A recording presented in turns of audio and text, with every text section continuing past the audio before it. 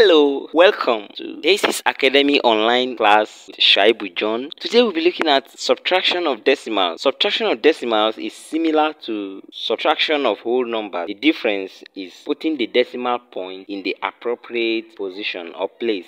Now let's get started. For example 1. Example 1. Solve 15 minus 12.325. Solution. Write down according to their place value based on what we did in our last lesson. So you're going to have 15 minus 12.325. If you look at 15, there's no number after 15 again. So you can just put your decimal point and put 0000. The reason is because 15.000 is still the same thing as 15. And we are putting this 00 because we have other figures after decimal point for 12.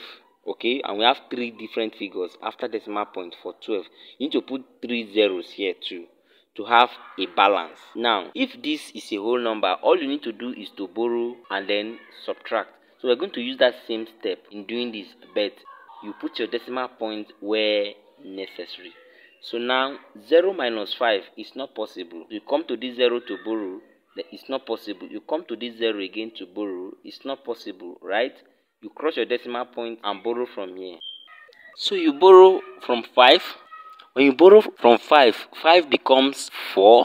And this 0 on top of it will now become 10, isn't it? Now, you can't borrow, okay? You need to borrow again 1 from 10. When you borrow 1 from 10, you have 9. See 9 here. Now, when you borrow, so here will now become 10. So you need to further borrow again to this place. When you borrow 1 to this place will become 10, and here will now become 9. So here, this becomes 10 minus 5. So 10 minus 5 is 5. Remember, we borrowed to this one to make it 10, and we still borrowed from it, and it became 9. So we are having 9 minus 2. 9 minus 2 is 7. Here we borrowed to this place earlier on, and it was 10, and we later borrowed from it again, and it became 9. So we are having 9 minus 3. 9 minus 3 is 6. There is a decimal point here. Put your decimal point after 6 here. So decimal point. Remember, we borrowed from 5, so it is now 4. So 4 minus 2 is 2. 1 minus 1 is 0. So the 0, you can write it or you leave it. So your answer is now 2.6275. Let's look at example 2. Subtract 94.38 from 100.29. Solution. Write your 100.29 first. Put your sign of subtraction. Then write 94.38 according to the place value. So 9 will come under the first 0. 4 will come under the second 0. Then put your decimal point and write your 3 under 2, 8 under 9. Now,